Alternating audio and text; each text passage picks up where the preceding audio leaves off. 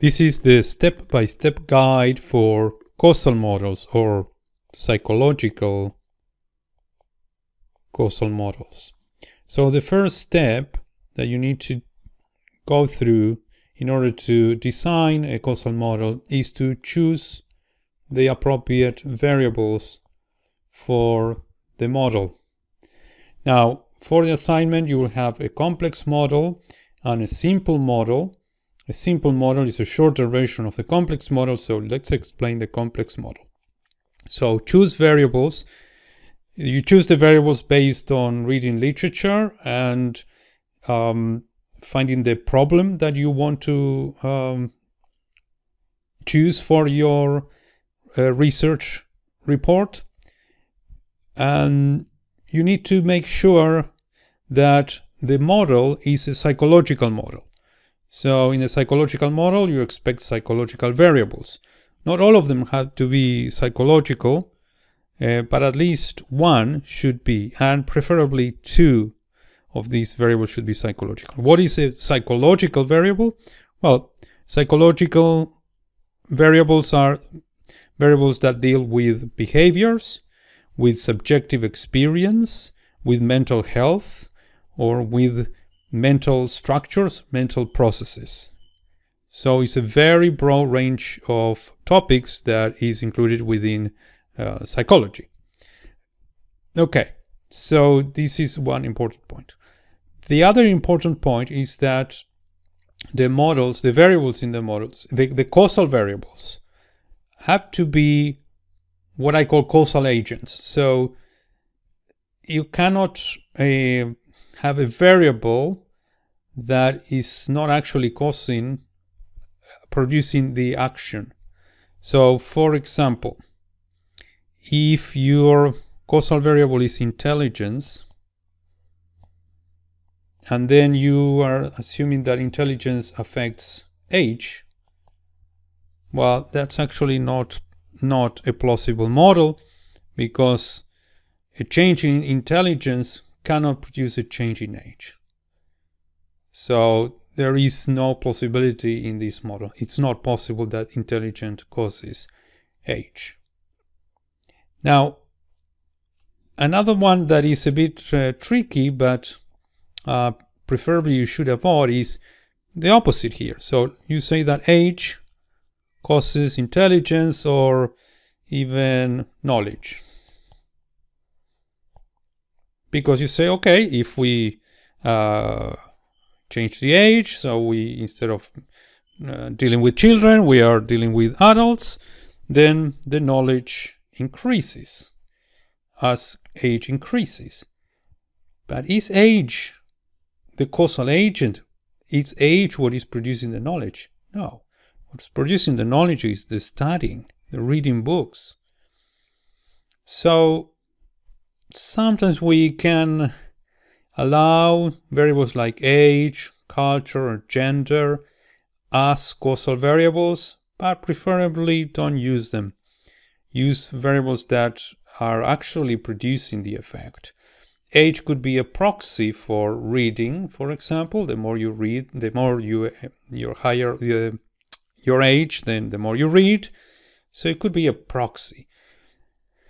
But we try to use variables that are as close as possible to the phenomenon we want to capture. So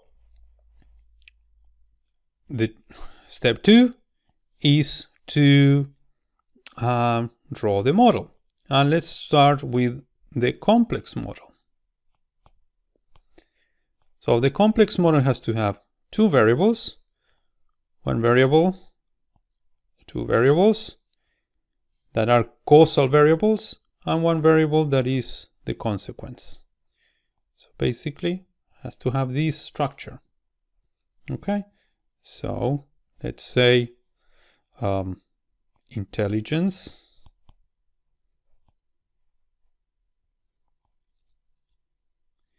and study hours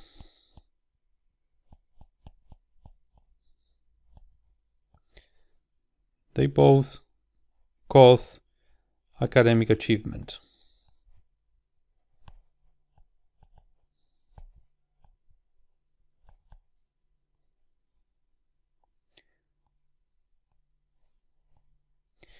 Okay, so is this psychological?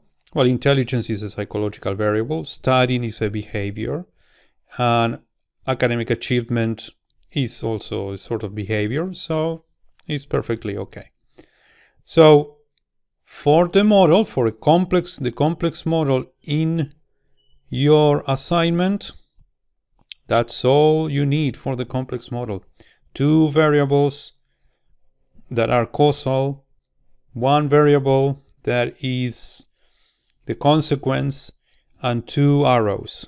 One for the first variable to the first causal variable to the consequence variable, and the other one from the second causal variable to the consequence variable.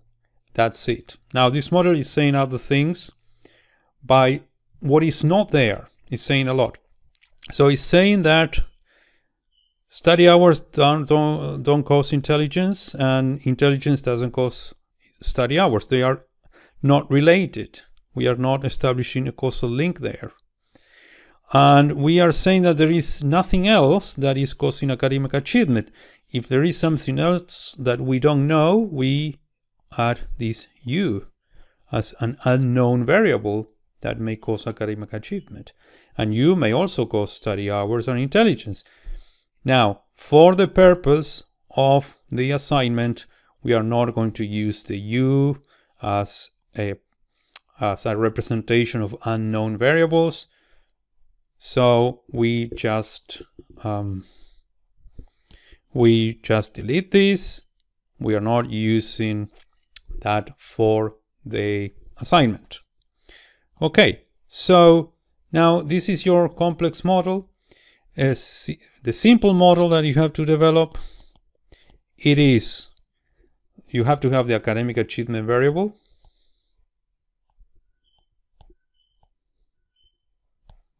and one of these two, perhaps study hours only. And that's it. So remember, you can make more complex models. You can typically use the U as unknown variables that are affecting the consequence variable or even the causal variable.